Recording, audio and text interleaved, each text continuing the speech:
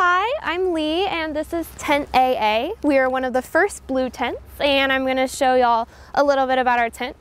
Over here we have our lawn chair for studying, or if you want to enjoy the great outdoors of K-Ville and the dry grass and all of those things. And here is our tarp surrounding our tent to keep the rain and wind out, sometimes unsuccessfully. Now let's check out the cool features inside of our tent. So here is the inside of our home away from home, Tent AA. We have our light up here that has been sort of working, but recently the battery died, so we're working on our indoor lighting right now.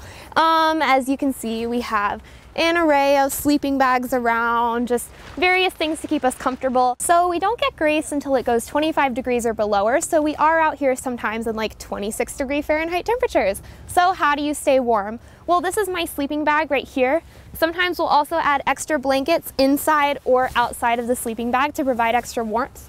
And you will usually find us wearing 2 or 3 layers of pants, 3 or 4 layers of jackets, and very warm fuzzy socks while we're in the tent. We have some wooden pallets underneath us to kind of have us on a nice steady surface. To add a little softness so we're not sleeping on bars of wood, we have some cardboard boxes that we've lined the bottom of our tent with, and then our actual tent goes on top of that.